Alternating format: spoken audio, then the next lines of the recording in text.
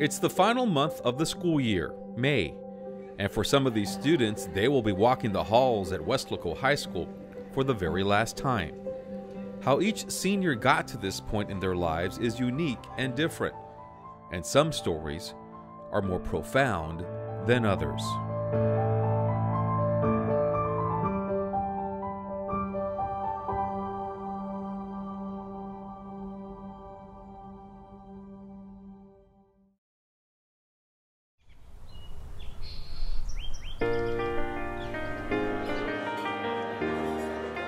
Welcome everybody as we honor our honored graduates of class of 2018.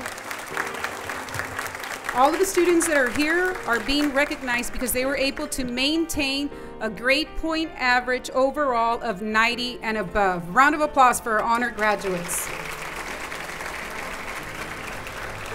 The final weeks of senior year are filled with events like the Honors Banquet. Next, we have Janelle Guerrero. She's accompanied by Viana and Jasmine Moncada. She plans to attend Texas A&M University, major in computer science, and she is a Foundation Scholarship recipient. For Janelle Guerrero, she is having to go through these ceremonies and celebrations on her own. One of her goals was to stay alive long enough to watch Janelle graduate. And we all felt like we had like 3 or 4 more years. It was the summer of 2017 when Janelle's mom's health started to take a turn for the worse. She was battling cancer. We all knew that at that time. And I think she was looking for a friend to open up to and to confide in some things that she was going through. And so I was that friend. Nelda Martinez, Janelle's mom, had been a bilingual teacher at Weslaco ISD for 34 years. Her best friend and colleague was second-grade teacher Leanne Van Tilburg.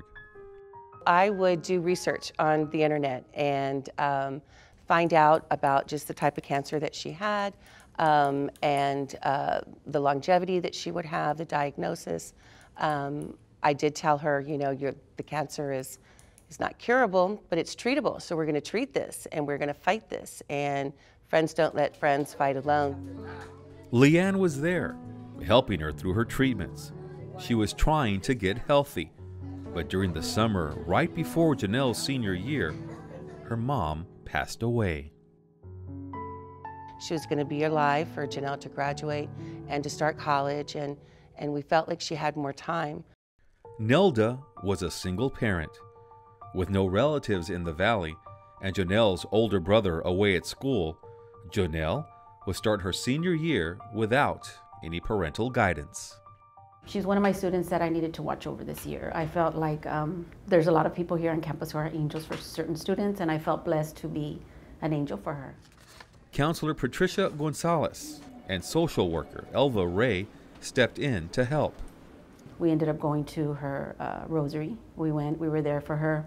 Spoke to Janelle that day. She seemed fine. Shortly after that, she had to take her test, her ACT test for school. I was told not to take it. Like, just stay home. Like, don't do it. But, I don't know, I kind of felt inspired. Like, to keep going. I kept telling her, you don't need to take it. You know, they're going to have an opportunity again. There's no way. You need to, this is such a full-on effort. You know, there's no way you're ready to do it. She insisted that she was. She was like, no, that's not going to change. I'm still going to do that because my mom would want me to do that.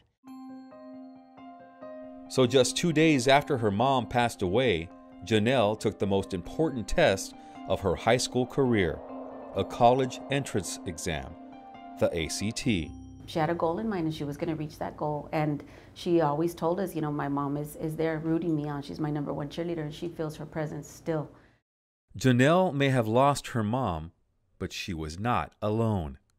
So the first thing that I did was I opened my house for her, telling her that you're welcome into my home. You will always have a meal. You'll always have a bed, washing machine, you know, laundry machine, everything. You'll always have everything that you need. I didn't know how she would feel going back into her home without her mother there. Janelle stayed with the Van Tilburgs for a while, but eventually went home She turned 18 during the school year and was living alone. I just write like important events down, things that I have to go to, like my banquets. Her focus? Finishing school strong. Her schedule filled with AP and dual enrollment courses. Her goal, get accepted to Texas A&M so she could be with family in the Houston area and her brother who was already enrolled at the school. You know, with the loss of her mother, I thought maybe she would just drop her classes, maybe not pass, maybe not go to Texas A&M and just maybe stick around here because it's easier, but she didn't. She took it upon herself to continue to study.